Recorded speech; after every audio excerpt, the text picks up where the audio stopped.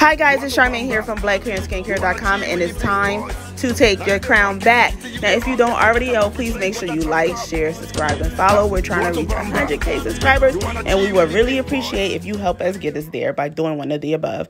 Now, based on my previous video, I have said the causes of Ccca alopecia, including styling practices and disease. Okay, and we'll do another video in depth about that. But in this video, we're going to talk about the symptoms of Ccca alopecia. Now, before we get into this video, make sure you scan one of the codes below for your exclusive 10% off coupon for Sydney Nicole Hair and Blackhairandskincare.com just for you viewing this video. Now, one of the first symptoms of Ccca alopecia is, of course, itchy scalp. I hated that. My scalp itches like crazy.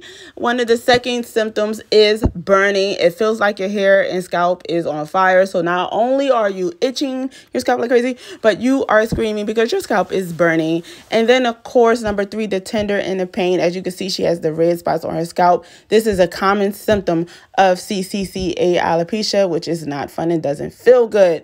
Number 4, we have the bumps in a scaly scalp, and the bumps can also be painful, which is a sign of inflammation, which is also one of the symptoms of Ccca. Now we want to figure out how to stop these symptoms.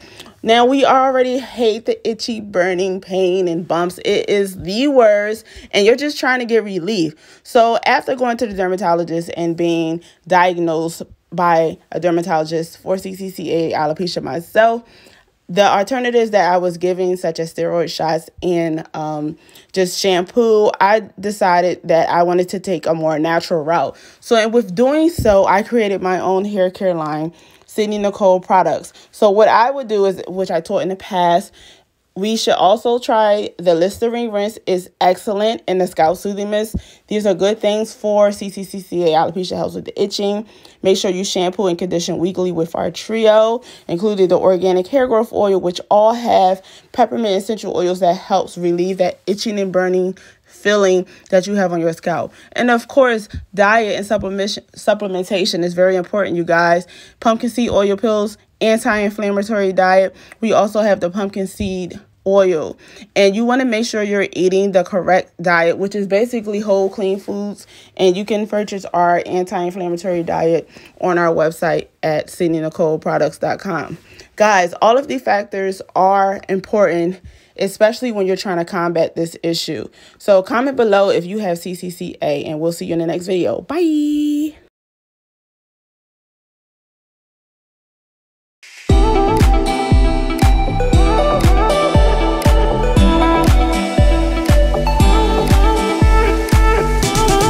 Her bald spot is filling in.